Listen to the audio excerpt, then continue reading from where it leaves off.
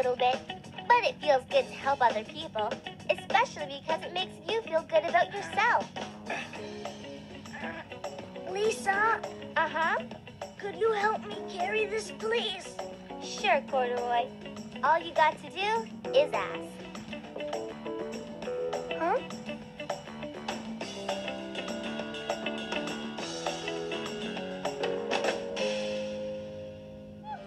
Yeah! But look, Nancy, it's just collecting nectar. Yes, I guess it doesn't want to hurt us. Hi, Bee. Buzz. Yeah, I heard her. Okay, kiddo, you got me. What do you mean, Grandpa? If you're really not worried about bees, then I suppose I shouldn't worry about them so much either. So the beehive stays? You girls convinced me, but just watch where you step. Ooh la la! Same on your feet, Grandpa. Who saved the bees, Jojo? Let's all have a bee party to celebrate.